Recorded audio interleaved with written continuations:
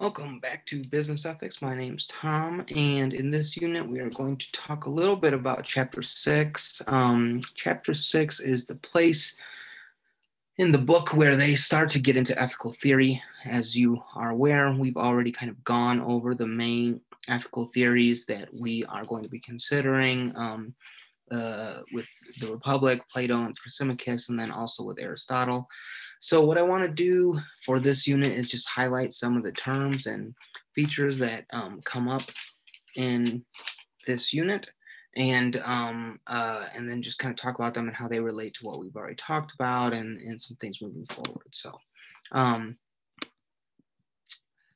let me go ahead and one main um, concept that we've already talked about a little bit in Aristotle mostly is the idea of teleology. Um, a telos is simply put a thing's aim or purpose, right? So lots of things have a telos. You can talk about like living things, they have the aim or purpose of being healthy or survival, if it's like an animal or whatnot. And then we talk about like artifacts, right? The telos of a house is to provide shelter, these kinds of things. And then you can also talk about, like humans. What's the telos of a human being? And that's a big topic, right? What's really our purpose? It ties into ethics because a lot of people think that our central purpose is to be good or to be a good person, right? This is where it factors into Aristotle. Specifically for our course, the idea of a telos we've been talking about, right? This debate between purpose-driven business versus profit-driven business. They have differing accounts of what the telos or the real purpose of business is, right? One thinks that it's to fulfill some kind of social need or social responsibility, and the other one thinks that it's to earn a profit, right? So that's a term just to kind of help us refine that idea and that aspect of the debate that we've been talking about. Um, the second term is relativism. Um, if you recall, Thrasymachus's position is a kind of relativism, right? So generally speaking, relativism when it comes to ethical theory is the idea that um, ethical statements like you ought not to kill or something like this, or you ought not commit murder, are true only relative to a particular system of beliefs, which is to say they're not universally true. They're only true given certain kind of context. So a good example of this is cultural relativism, right? That the idea of cultural relativism when it comes to ethics, that there's not really general ethical, universal ethical principles that everyone has to recognize. It's just given a particular culture, you have certain norms in place, right? And that's kind of exhaustive of what ethical principles, where they kind of are grounded, so to speak, right? But you can also have subjective relativism, meaning you have your own beliefs that have to be consistent only, or your own ethical beliefs that are only consistent with your own personal outlook, this kind of thing.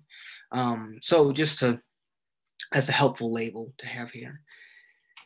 The third term that I go over in my notes is egoism. Now, this is quite an interesting one. Ethical egoism is the idea that um, you really should serve your own interests, right? You should serve your own ego in a certain sense, right? A self-centered kind of ethical outlook. Now, there are different ways to think about this. So we've already seen this to a certain extent in Thrasymachus, right? Thrasymachus thinks you really need to be kind of out for yourself, and it's okay to screw over other people in order to get ahead because everyone else is trying to do it, and to think otherwise is to really kind of delude yourself. So there is kind of like the immediate idea of ethical egoism where, really what's good is just to just do whatever you want to do, right? But there are more refined ideas of ethical egoism. And some of them say that really it leads to what's called like a paradoxical altruism. Now, altruism is doing the right thing and helping other people just for the sake of doing it without any kind of interest for yourself. And the idea is that if you really think through what is in your best interest, you will see that helping other people is in your best interest, right? If you lift up people in your community, then your community is better, and if your community is better, then your lifestyle is better, right? Is your living conditions are improved, right? And in that you can see this with all kinds of relationships, right? Like taking care of your family is better because then they can take care of you, and and it makes you happier and all kinds of things like this. So I think when it comes to the debate about profit versus purpose driven business, one thing you see with the idea of egoism is that or one of the motivations for being a purpose driven business is that actually it will serve your interests better, right? Like you'll have a better sustainable business if you think about the interest of all these stakeholders, then actually you'll be more successful, right? So you kind of get this paradoxical, advancing of your self-interest by looking towards the interests of others, right? Okay.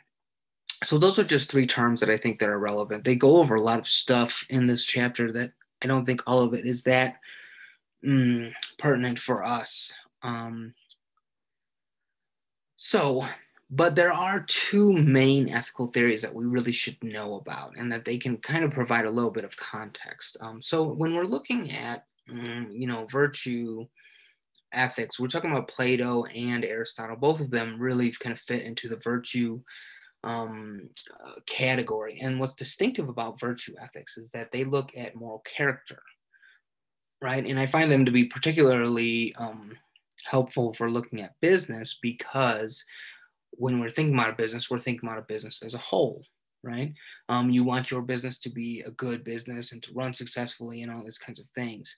And that's the unit of measurement that they're looking at in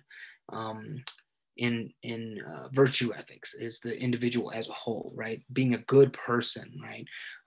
Not necessarily doing the right thing all the time, right? But doing the right thing more often and having the habits and dispositions to do those things, right?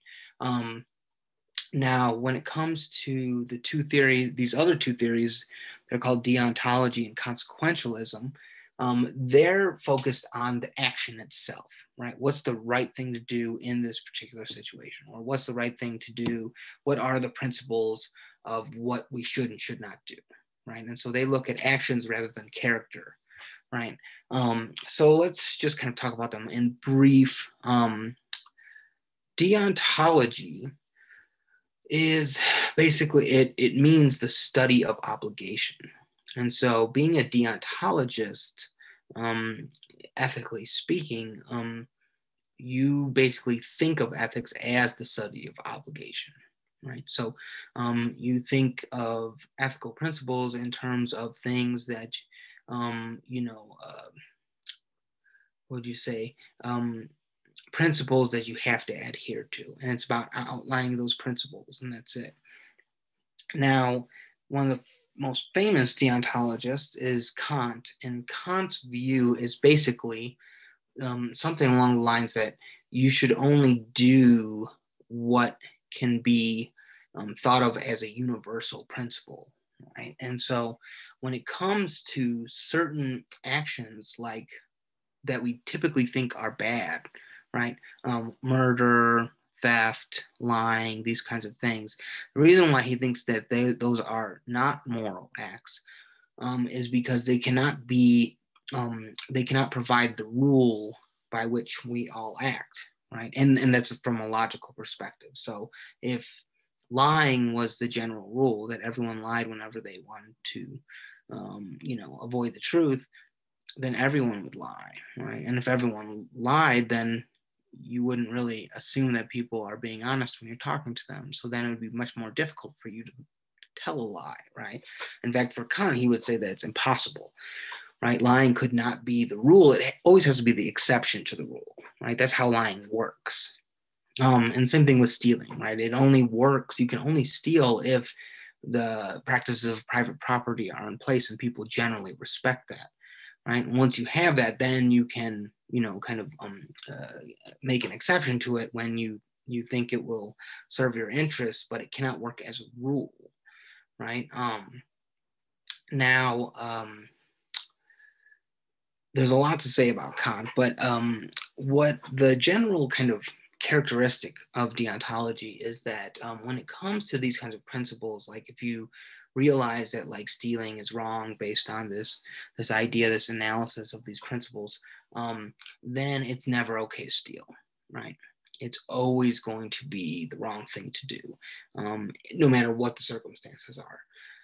And so the character of deontology is much more like there are ethical principles that you need to respect all the time, no matter what, right?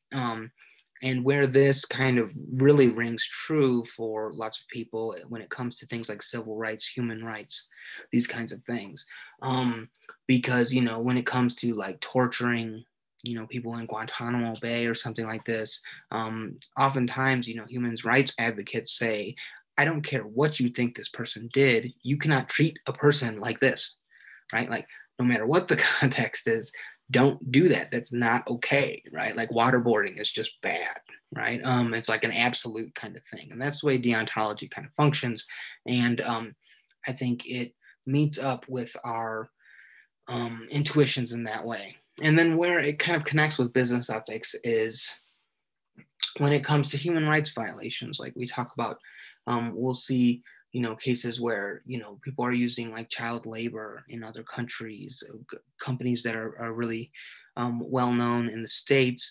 And we tend to think, well, that's bad, that's wrong, right? And, someone might argue, well, his kids need jobs too. They could earn some money. And you kind of think, well, that's not really the point. It's just that it's bad practice, right? And so those that when it comes to like employee treatment and stuff like this, deontology definitely comes into play. And other things like sexual harassment and stuff like this tend to think that it's just not okay all the time, no matter what, right? We're not going to kind of like weigh the pros and cons of those situations, right? And that's the deontological perspective there. Lastly, the other theory here is consequentialism. Now, consequentialism is kind of like what it says.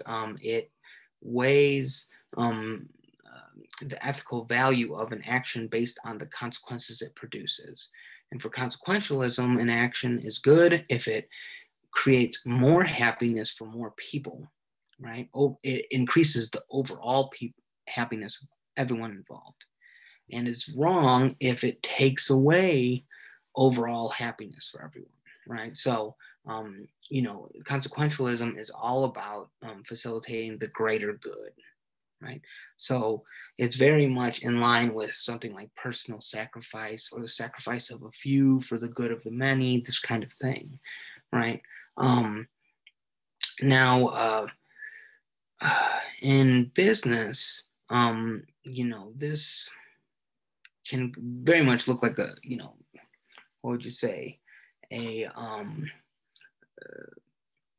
kind of like a balancing of a pros and cons list, right? Like, so if you're thinking about doing something, assuming a certain policy or whatever, you might want to weigh the pros and cons.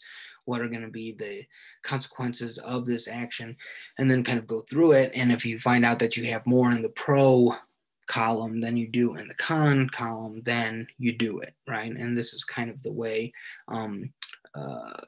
consequentialism works. Now, of course, there are issues with this, some which we already mentioned. There are certain cases where you don't want to weigh the pros and cons. And of course, there's the issue, especially in business, that you can weigh your pros and cons in the wrong sort of way, right? There are certain things you don't anticipate, certain reactions you don't anticipate from different stakeholders, and so on and so forth. But nonetheless, we're not going to pursue these ethical theories very much in this course, but it's good to know them and to know that they are different than when it comes to Plato and Aristotle, who are working with a different kind of ethical paradigm. But deontology and consequentialism are very well known. They're more modern theories, and so I want to kind of put them out there for us. So that's it for this unit, and I will be talking with you soon. All right.